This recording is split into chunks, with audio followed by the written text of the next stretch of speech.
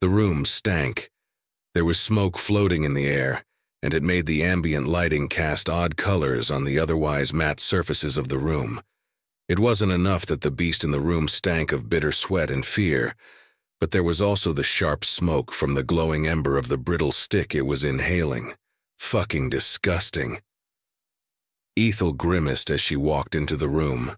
It was her part as inquisitor to examine, categorize, and judge the lowers as they were found and assimilated, but it was never pleasant. It was the moist rankness, their stench, the sharp smell of biological odors that made it revolting every time. The more they were pressed, the worse they stank. That was her test, every time through all her endless years as judge, to understand and catalogue, despite and because of her own emotions.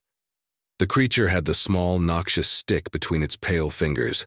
It had short, messy hair on its head and two gray-blue eyes with jet-black irises that had an unsettling habit of focusing on her like strange old weapons the moment she walked in.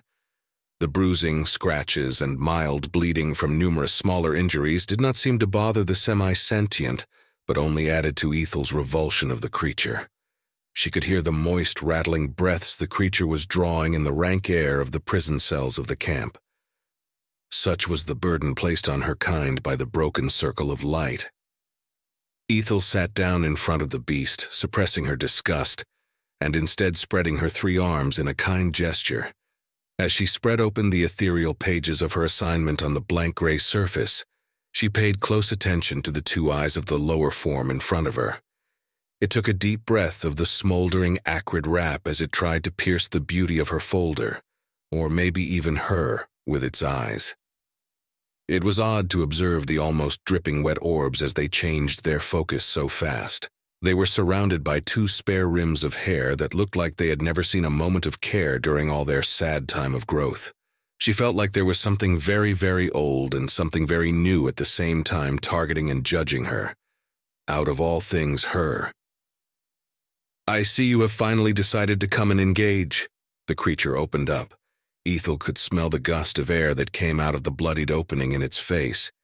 She hid her disgust and nodded as she had learned was the custom of these creatures. She had spent time and time after time studying what had been discovered and dissected of their kind, and was well prepared for the first contact with them, despite her personal opinion on their ilk. "Our understanding is that you have managed to breach the limits of your local solar system. That places you under the jurisdiction of the culling of the void. We will decide if your will add to the light or be judged to demine." "Fuck you," the animal interrupted her, but not with what she would interpret as hostility.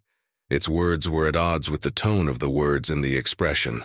The lower seemed oddly not hostile or condescending, but something else that struck a nerve in her. The wet eyes were unsettlingly old and cold through the thickening veil of bitter smoke. She could make out the thin network of red veins from the pink corners to the broken patterns of the odd blue shapes encircling the void in the middle. His remark, however, felt like a small, cold worm at the bottom of her feet. "With this, some of your kind have been chosen to be evaluated to provide an opening to the first chapter of our understanding. You will be judged to provide some baselines and then subsequently processed further to free up capacity for the next round."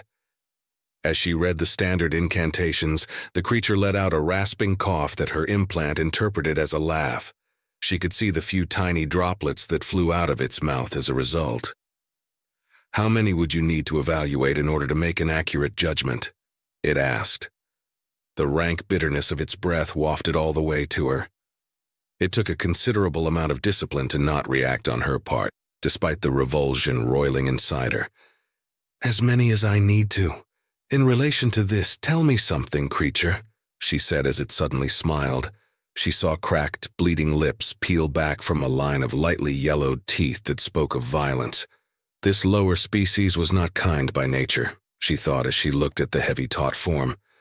"Ask away, inquisitor," it said, and the lips peeled even further back into a rictus grin as the corners of its eyes folded into an amused expression. She felt both affronted and unsettled by the way the last word of the sentence carried both hilarity and threat. It was as if that word carried a separate weight to the creature. The lips momentarily closed on the glowing stick as the bloodied and scraped knuckles raised it shakingly up. The unfortunate smile returned fast, now with more bitter smoke slowly floating up through those stained teeth. "Why are you here?" The small ember at the end of the pale stick shook for a second as shock was apparent on the brutish features of the creature. Aethel suddenly realized that it must be, by its own standards, old. Wear was visible in the many cracks and wrinkles of its face, and the color of the hair growing on it was that of bleached bone jutting out of browned-out ashes instead of any bright blonde, auburn, brown, or green common in other parts of her work. Life must not be kind where it came from, she thought as she looked at the short lifespan that had been determined by her equipment. It must be so old. Then it was her turn to be shocked as the creature let out a loud, wheezing bark of a laugh. The sound kept on climbing as it struggled for air, and she suddenly felt the cold worm of unease slither in from the void outside. The pitch of the laughter was not something that she was comfortable with. The tears running down the face of the old creature left tracks in the dust and blood that covered it. Slowly, the near hysterical laughter subsided as the now teary, bloodshot eyes met hers. "So I take it you think I am here against my will?" Aethel tilted her perfect head as she stared. It was a standard question designed to irritate and provoke the nature of the lowers. This was not a reaction that she had expected. The cold worm from the void grew longer up her spine as the old bloodied creature from the monstrous world leaned closer. She could smell the bitter smoke, acrid sweat, and harsh blood on it. Iron was all over this creature. More than that, she could feel the low radiation of heat from inside it. Instead of warming her, it made the growing worm in her spine only feel colder by contrast. She could only slowly gesture for her prisoner to continue as she had been taught to. He, in part, only grinned wider, and she felt a hot needle of a desire to inflict violence in that ivory grin. "I asked to be the one to meet and greet you," it said, and bitter smoke streamed out from between its teeth. "I wanted to ask you some questions."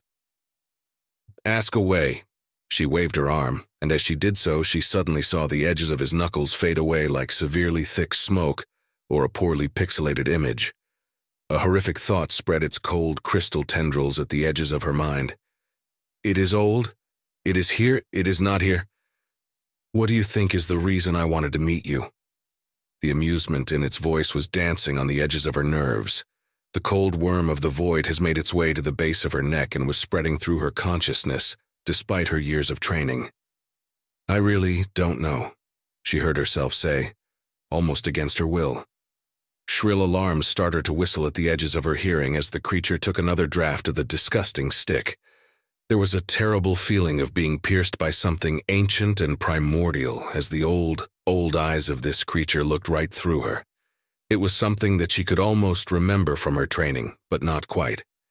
"I really wanted to see the insane, arrogant, stupid motherfucker who thought they had trapped me in here with them," the creature said with a rictus grin that was spreading far too wide, far too fast, and split the already bloodied lips across the pallid bone of the teeth.